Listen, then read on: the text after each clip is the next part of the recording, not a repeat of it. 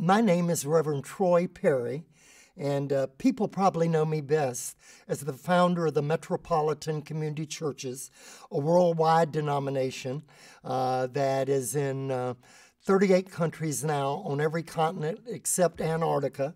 And they know me secondly as the founder, or one of the three founders, of the first gay pride parade in the world here in Los Angeles, California.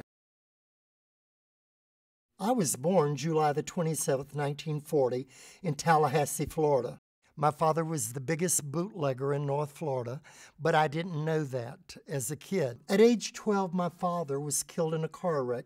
I loved church. Church was so much to me. Now, people today would probably say, well, it was escapism for you because later you had problems. But no, I had always gone to church. Well, I'd felt a call to the ministry.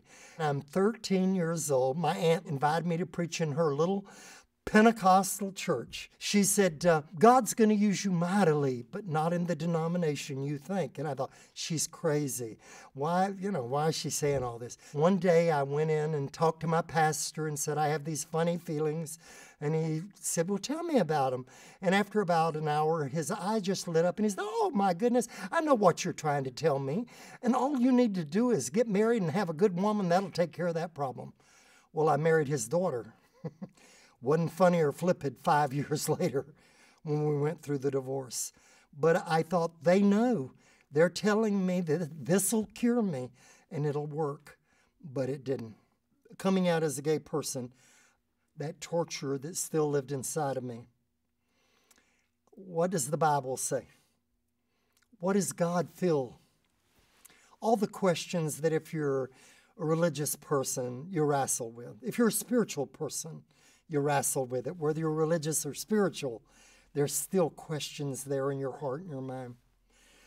For me, it wasn't easy. I just kept trying to find, how do I get past this? I kept going back to church. It was even worse being now a gay religious person. Then it dawned on me, wait a minute.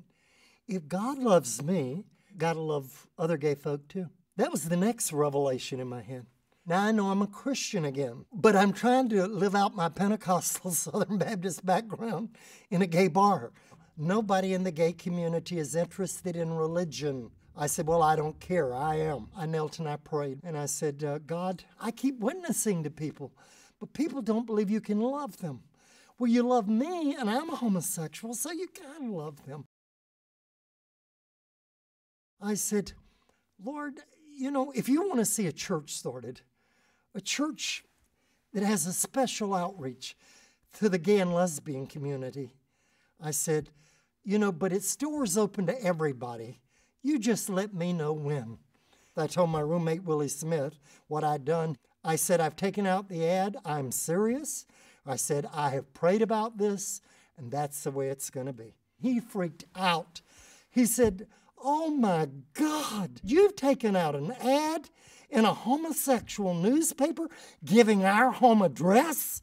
The police are going to be down at the ends of the streets scooping up in nets when they come here. I said, well, I don't care. On October the 6th, 1968, 12 people showed up in the living room of my home. And I thought, this is a view of things to come. After the service, one of the person came and said, you preached like there were 1,000 people here this morning. I said, there will be.